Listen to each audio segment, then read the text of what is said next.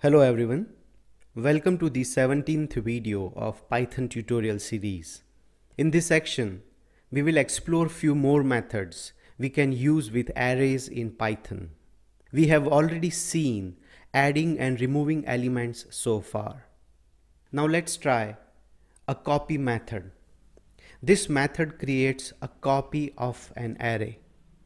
Let's take an array of fruits again. I will say fruits is equal to apple, banana and orange. Now I will write an arr, that is a new array, is equal to fruits dot copy. Let's try to display both fruits and new array. So a copy of an array is created.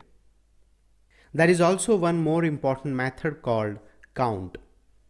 The syntax for the count method is like this. Array name dot count. We have to pass one argument here. This parameter is a value. So it returns how many times this value appears in an array. For example, we take an array called vehicles.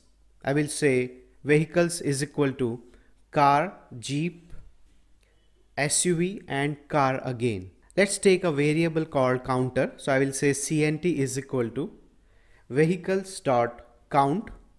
Now here I'm going to pass the value. Let's say I want to count how many times car appears in this array. So I will say car. Let's try to print the value of counter. So you can see that it says 2 times the value car is existing in the array called vehicles. Remember, count returns count of value present in an array, and value is a mandatory parameter.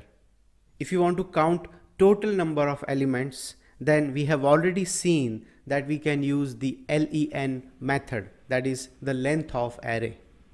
We have seen adding an element to an array using append method.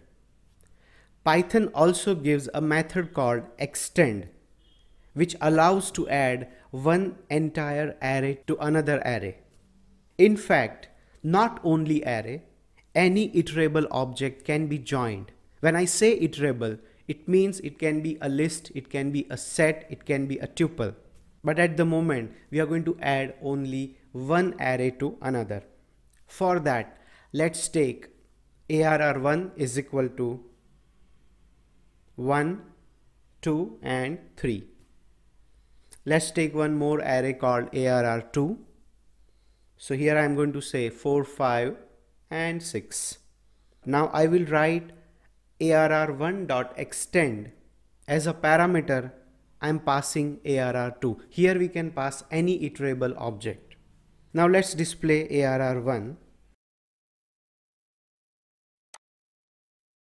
So as you can see that arr2 is added to arr1.